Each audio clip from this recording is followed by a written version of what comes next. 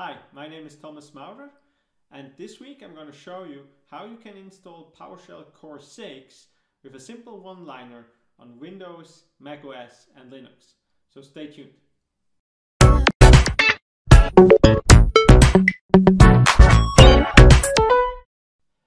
So you might know that Windows 10 and Windows Server 2019, they ship with PowerShell, Windows PowerShell version 5.1. But you maybe also have heard that there is a version of PowerShell called PowerShell 6 or PowerShell Core 6 or even PowerShell Core 6.2, which is the latest release.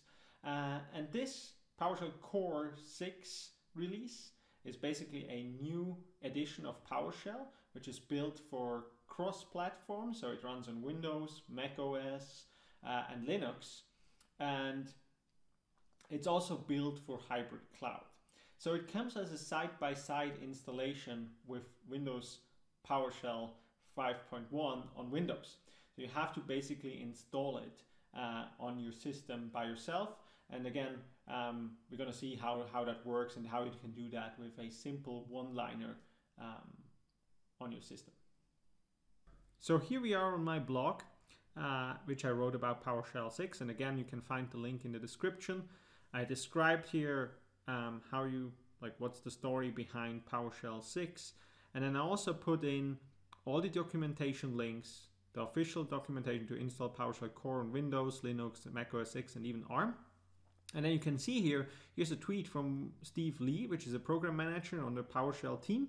And he created these awesome scripts, which basically allow you to use a one-liner to install PowerShell Core 6.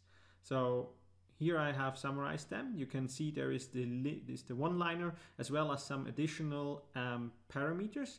The quiet one is very interesting, and I will come to that a little bit later.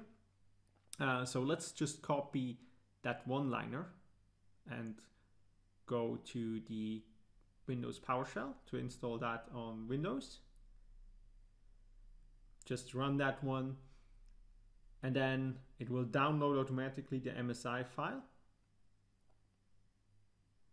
And then you get into the wizard where you can click through and do the installation the same way as you would do download the MSI file.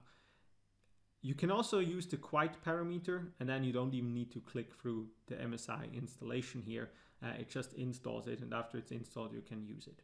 So let's just open up PowerShell 6, and you can see without going and finding the link to download the MSI or just finding it and go and download it and install it, we just use the one-liner to install PowerShell 6. Now let's do the same thing on the Linux side of things. So let's go back and switch to the blog post. There is a section for the one-liner for Linux, as you can see here. And then if I scroll down, you can see here I have the one-liner. Just copy that one. And I'm going here to the subsystem for Linux, paste that on and run the command. I also need to add my password to install it. And this now will go out and download the different scripts depending on the Linux distribution I'm running. It will then download the right binaries and make sure that they're installed the right way, depending again on the distribution I'm running on.